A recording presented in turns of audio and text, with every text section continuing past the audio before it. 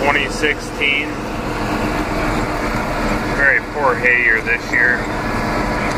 Look at how short the grass is out there. We're putting up about 3 to 4/10 of a ton per acre. Using a John Deere 4630. Pulling a Vermeer TM1400 mower. It's a disc vine mower with no conditioner.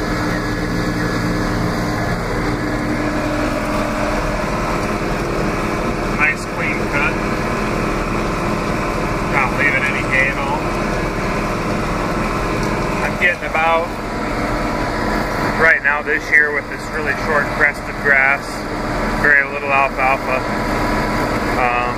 I'm getting about 50 to 70 acres out of my knives before I flip them over. And I get another 50. On an average hay year where the hay is, you know, a ton to the acre or better, I can usually get 150 acres or so before I flip them over. 100 to 150. Pretty bare ground. I was surprised that this mower could even cut a crop that was this short with any kind of efficiency, and this thing has really surprised me. I'm really impressed with the fact that with our old sickle machine, hay like this is almost uncuttable because it gums up the sickle so badly. We probably wouldn't have even attempted it with a sickle operated swather or disc vine or a pull type hydro swing. This tractor's using about 4 to 5 gallons an hour. Kind of a thirsty tractor, old tractor, but it's real reliable. They're real cheap to own. This cuts an 18-foot swath, and we'll fold up the transport down the highway about 8 feet wide.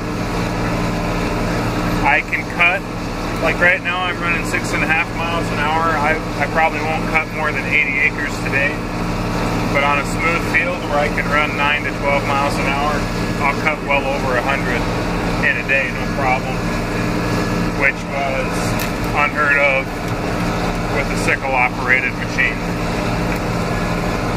It handles the rough terrain well. It's got a floating head on it.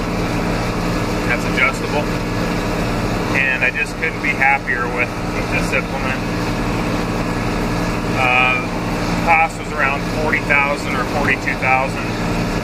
Try buying yourself a new swather, disc mower or disc swather for that. I mean, the value is outstanding.